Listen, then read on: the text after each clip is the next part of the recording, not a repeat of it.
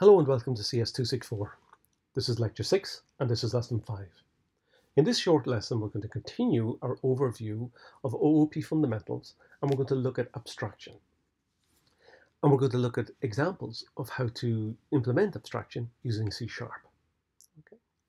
Abstraction is one of the key concepts of OOP, and the purpose of abstraction is to manage complexity by hiding details, perhaps unnecessary details, perhaps proprietary details.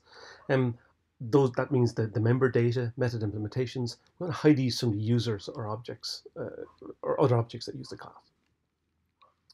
Abstraction facilitates the implementation of extended, maybe more complex logic to provide an abstraction without having to understand or consider the hidden implementation or structure.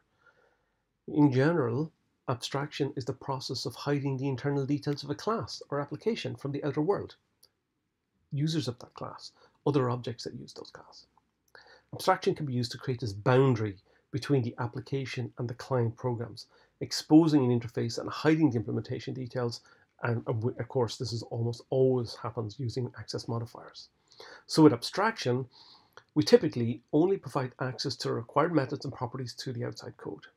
We can think about the classes implementing data abstraction, where the object data is hidden from the outside and only available via methods or properties, in other words, specified with some interface, and process abstraction, where the internal implementation of the method functionality is hidden from the outside code. So two kinds of abstraction: data abstraction, process abstraction.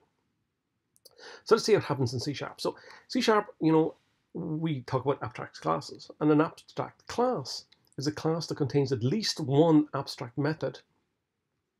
And an abstract method is a method which is declared using the abstract keyword and has an empty body. The actual definition of the method is realized in the subclasses, and the class itself is also declared then using abstract. An abstract class can contain any number of abstract and non-abstract methods, but it must contain at least one abstract method. Abstract methods are not implemented. They just declare method signatures, parameter lists, etc. Abstract classes cannot be instantiated. In other words, it's not possible to create instances or objects using the abstract class. You must subclass it and then make objects using the derived subclasses, assuming that the derived class is not also abstract. It's not some abstract hierarchy, but yeah, at some point you have some concrete class that's going to have to implement it. A lot of error checking is related to abstraction, okay, and that all happens at compile time. So if you forget to implement an abstract method in the subclass, forget to set up the abstract hierarchy correctly and so forth, the compiler will tell you about it. If you think about back to the last lesson, we talked about interfaces. So unlike interfaces, abstract classes may provide a partial implementation. They can include methods with full implementations and may also include defined member fields. This might help you with your design decisions, for example. You might say to yourself, so do I need to use an abstract class here? Do I need to use an interface here? So, you might need to have an abstract class and an interface, okay? But, knowing what they each do and understanding the problem will help you with the designs. So let's have a simple example. C#. Actually, what I've done in this example here is, I'm working with shapes, and I'm trying to keep the same example right the way through the lessons.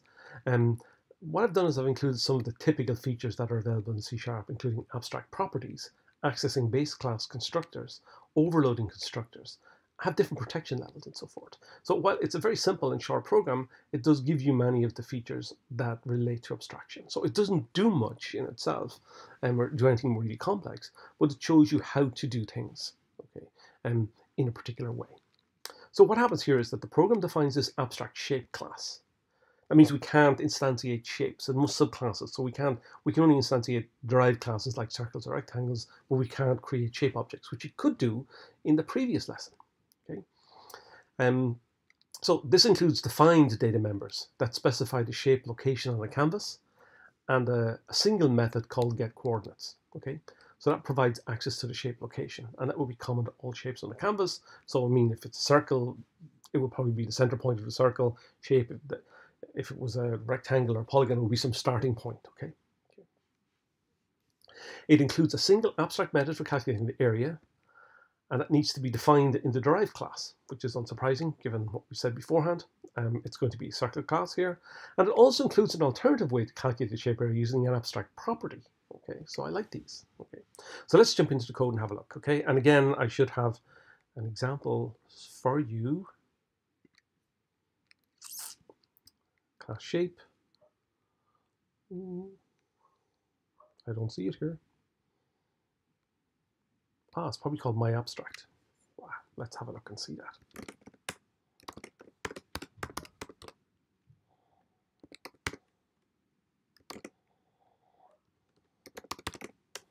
Just check that this is the correct piece of code.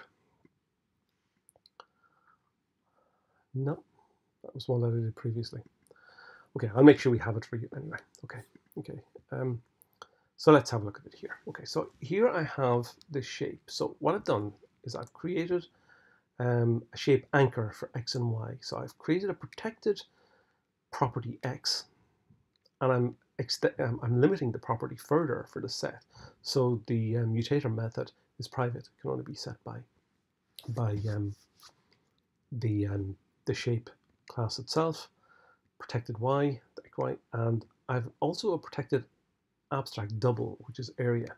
It's an abstract method that we need to do, which is exactly what we wanted. This is a method that's fully implemented called getCoordinates. Okay, and I actually have this one here, which is another way to get the area. Okay, but it's a property again, and it's an abstract property, so we'll have to implement that. Here's a constructor, and here's another constructor. Okay, so overloaded constructors, default constructor, and so forth. Okay, so I have a circle which extends shape, and this one has a radius. So not all shapes have radiuses. So R is here, and it's got this property. It's getting set. I could have applied some level of access here if I wanted there in terms of the encapsulation. So I'm creating the circle. It extends. Look, the circle. This circle calls the base constructor as well, the base class constructor, which is an xy, and adds an r, a radius. And again, if we just create a circle with xy, this is xy and r, we call the base class to set the x and y position, and we just retain the radius here in this particular class. Here we have if we just create a circle with a radius, it uses the default base setting, which is this one up here. And okay, that's okay. So we're overriding the double area, which is what we wanted expected to do. Okay, and then we overrode the property get area as well. So we told it what the get should be there. We have a method to convert it to a string, and we're creating some circles. So here's a circle at 120, 120, 50. Then we're looking at the details of the circle, and then we create another circle, and we're looking at the detail of the center. So this time we're calling the shape class method here as well, because that was available. Okay, so yeah, so it's fairly straightforward. Now if I can find this easily, then I can run it for you. Maybe it's in a different window.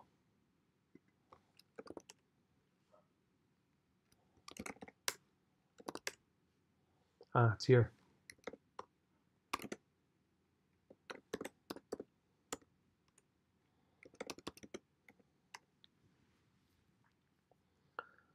Okay, and yeah, so let's have a look at this then.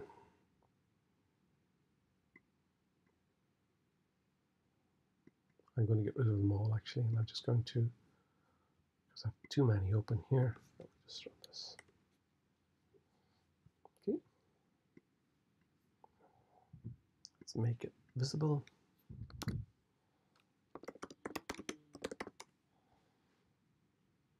Oh, that was one I used in class today, so it's not that one. Okay, let's see if I can find this.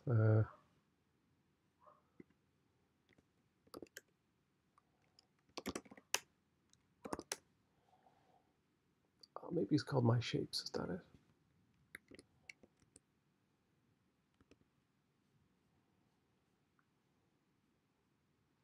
it? Probably not. Anyway, I'll make it available for you. I won't spend too much longer doing this. But okay, but that's basically how it works. Okay, so we have lots of ways, and I guess the key features are here. We have ways of accessing the base class constructors, and we need to override the various methods, and we can have overriding properties as well. Okay, and so that's a little bit of abstraction. Okay, thank you very much for watching. That's the end of this lesson, and that's the end of lecture 6.